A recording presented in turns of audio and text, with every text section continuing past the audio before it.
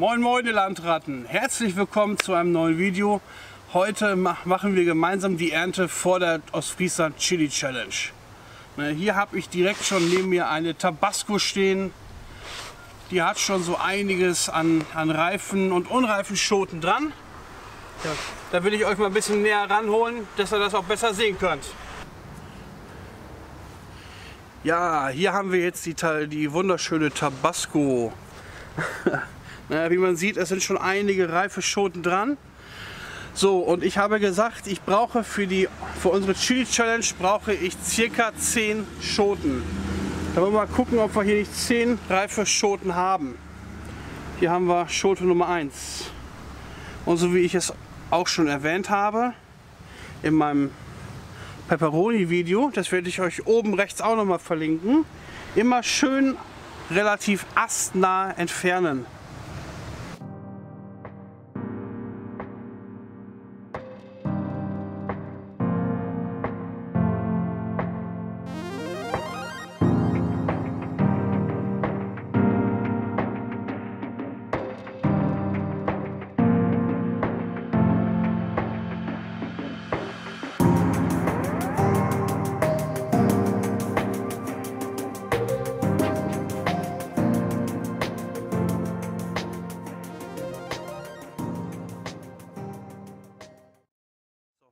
Gut, dann haben wir das jetzt nämlich auch, die Ernte.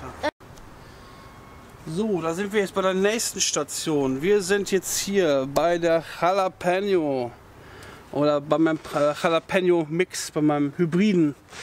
Ja, so wie sich herausstellte, ist das wohl ein Mix aus Jalapeno und Paprika. Ich habe den Samen habe ich letztes Jahr vom Kumpel bekommen und da hat sich dann wohl seine Jalapeno mit der beistehenden Paprika gekreuzt. So, wie man jetzt hier auch schon schön sehen kann, ich habe 2 Wochen nicht gedüngt und sie hat deutliche Nährstoffmenge. Ja, aber egal, es sind rote Schoten dran, also ab geht's!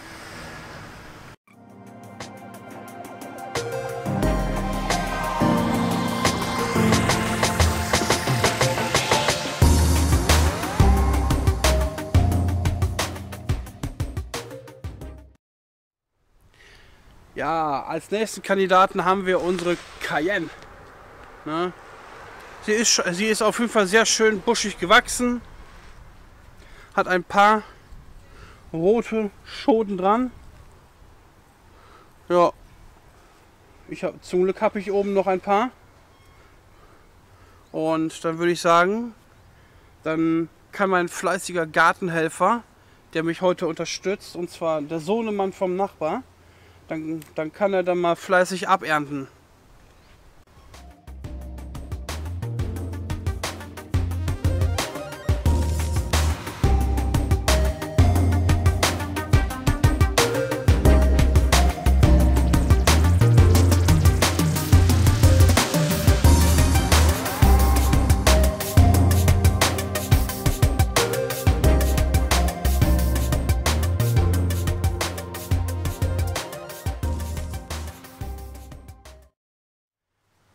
Ja, man sieht die schöne Mini-Chili, schön kompakt gewachsen, schmeißt schon wieder neue Blüten, hat 3 reife Schoten und dann würde ich sagen, dann kann mein Gartenhelfer jetzt kommen und ernten.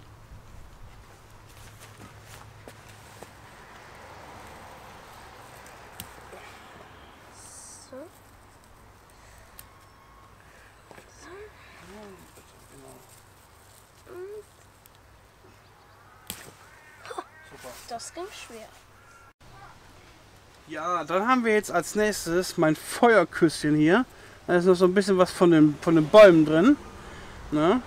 Sie ist nicht so kompakt gewachsen, davon habe ich 3 Pflanzen an der Zahl. Aber die sieht noch deutlich gesünder aus wie die anderen davor, Tabasco, Jalapeno und Cayenne. Ja, da sind jetzt auch ein paar Reife dran. Da werden wir jetzt mal von allen 3 Pflanzen dann mal die Schoten entnehmen. Dann würde ich sagen, ab geht's.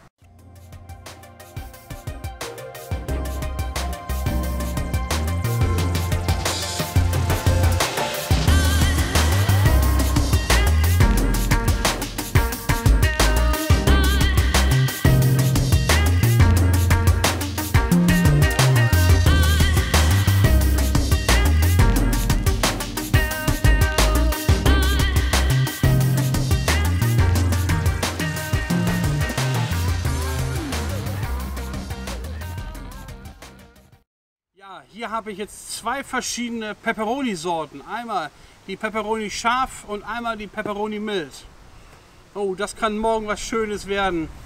Dann fangen wir erst an mit der Pepperoni mild und dann geht es dann weiter mit der Pepperoni scharf. Dann werden die Leute sich dann wahrscheinlich fragen, hä, wie, Pepperoni ist doch Pepperoni. Nein, den Unterschied werden Sie deutlich zu spüren bekommen.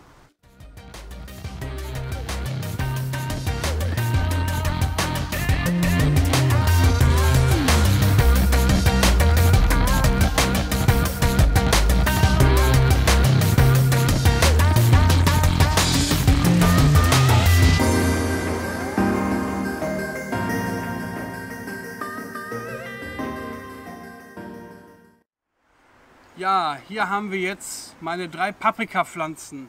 Einmal diese beiden Paprikapflanzen aus meinem Experiment, aus einer gezogenen Schote vom Lidl. Und mein Überwinterer, die Paprika California Wonder. Ne, wie man sieht, sie hat schon ein paar rote Früchte, finde ich super. Diese hier hat schon so einiges an Schoten. Und diese hier, die hat auch hier eine große Schote und weiter tiefer auch.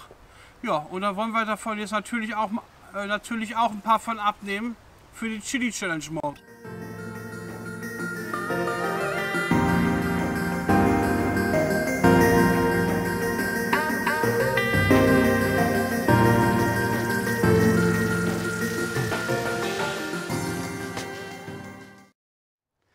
So, dann sind wir jetzt zu guter Letzt bei der Carolina Reaper. Ne? Da kann man schon schön sehen, da sind ein paar schöne dicke Schoten dran, aber auch schon wieder neue, frische. Und die schmeißt so oder so schon ordentlich Blüten. Also ich bin richtig begeistert von dieser. Ne? Ja, dann würde ich sagen, dann legen wir mal los.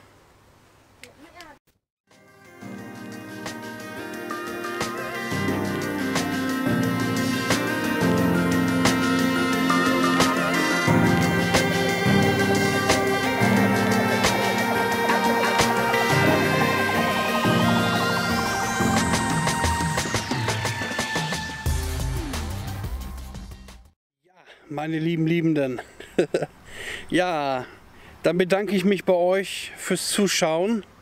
Ne? Ich hoffe mal, dass dieser Film auch von der Schärfe und sonstiges viel besser ist. Ja, ich sag mal, es bedarf jetzt natürlich auch, ich sag mal, 3 bis 4 Filme vielleicht, bis ich auch die passenden Skills habe, bis ich es raus habe mit dem richtig Hinstellen der Kamera und. Ne? Von daher, wenn es jetzt nicht so pralle ist, entschuldigt es bitte. Ne?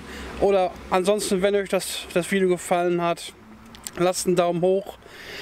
Ne? Es wird jetzt in den nächsten Tagen natürlich auch noch ein Film nachfolgen von der Chili Challenge morgen. Und ja, ich bedanke mich fürs Zuschauen und sage dann mal Cheerio, Miss Sophie.